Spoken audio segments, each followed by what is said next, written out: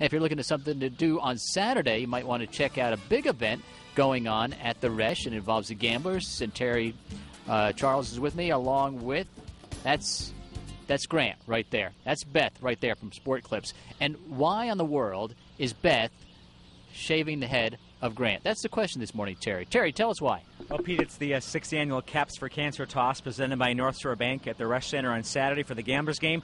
Premise is pretty simple. We're asking fans to bring a new hat or cap to the game. All those hats are given to Heavenly Hats, a local organization that gives them to cancer patients. Great cause. We collected well over 2,000 hats last year. And we have some video of that. Of course, this is great video, too, because now how many gamblers are going to be shaving their heads? The entire team. The entire team will be shaving their heads at 1:15 this afternoon in the Resch Center lobby. Grant here has been gracious enough to get up early and get a head start.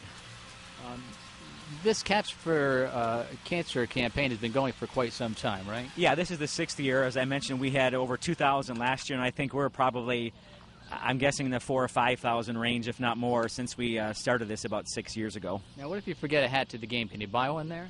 We may have some hats in the pro shop, but we actually encourage people to bring a new hat. It can be a stocking hat. They especially need hats for women and children. A lot of people think just baseball hats for guys, that's okay. But stocking hats, kids' hats, women hats, anything, it goes to a great cause.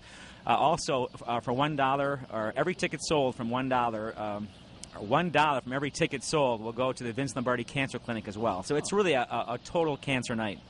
It's a great event. And Grant, it's a little bit chilly out here. Have you become chillier in the last couple of minutes? Oh, it's a lot colder without the hair. That was keeping me warm all year.